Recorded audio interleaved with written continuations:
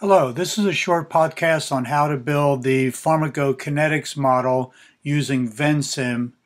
What I've done here in VenSim is I've asked to create a new model, and most of the time you'll get a window like this. If you don't, sometimes it'll just jump you right into the model settings. I'm going to click on OK, and that will take me to the new settings. So here I am. And what I want to do is very similar to what you might do in the STELLA programming language. Please pay attention to you have different variable names up here. So what I want is a box variable. So what I'm going to say here is drug in the stomach. This is going to give me my box. Then I want my drug in the blood. And again, that's going to give me my box. I'm going to come grab a rate. And I'm going to click in the middle of that and drag over, and that is called get absorbed.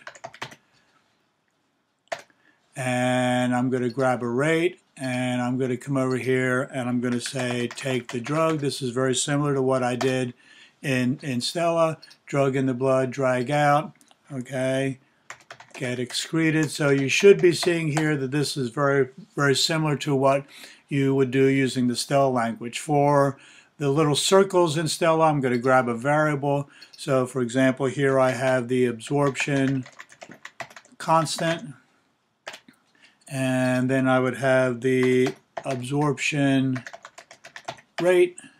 And to get my arrows, I have my arrows, and I would drag those just like I do in STELLA. I can go to move size. I can grab the little circle here and move these around. Again, I can move everything around just like I would do using the STELLA language. So this should be very similar to what we did in STELLA. Very similar type of interface. Okay, so there's the start of the model, and then you would continue just like you would do in STELLA. To define things, what I would do first is I would get all of my structure in.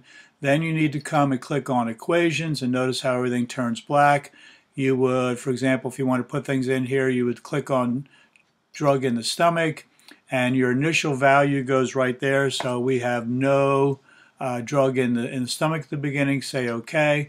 To define an equation, you would click on whatever you need to define an equation on, and notice the variables are down here. So I would click on absorption rate times the drug in the stomach, just like you did with STELLA, and say OK.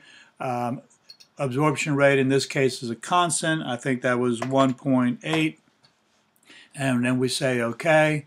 Again, here's a calculated value. Absorption rate was 0.693 divided by the absorption constant, and say OK there.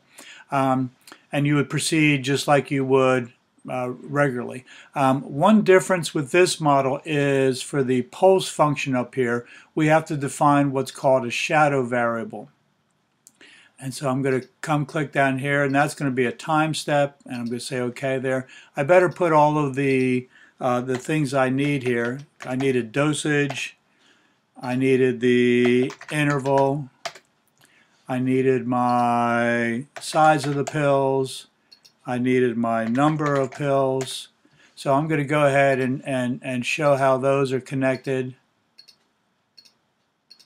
And those go up into here, this goes up into here, and time step comes down to here as well. Okay, now when I go to define things, I'm going to define take the drug.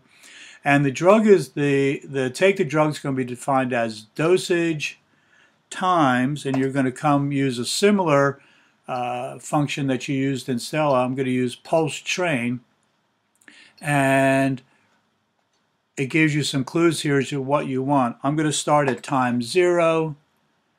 Okay, my duration is going to be time step. Okay, my repeat time is going to be interval. And for my end here, I'm just going to put a big number because I don't ever want it to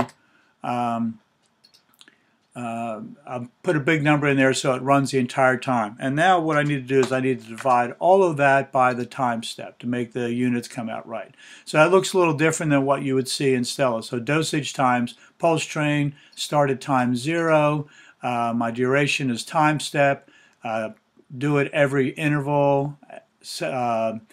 9999 means run it the entire time the model's running, divide all that by time step, and then click on OK. So what this model should look like, let me go and find, I won't save this model. Okay, so there's what my model looked like.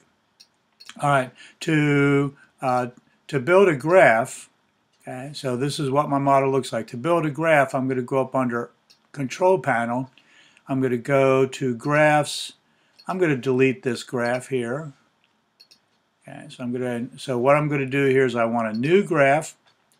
I'm just going to call this concentration graph. I don't need to put a title on for the x-axis. What I want on my x-axis, just like in STELLA, is I want time. Okay. For my y-axis, which is down here, what I want here is my drug concentration.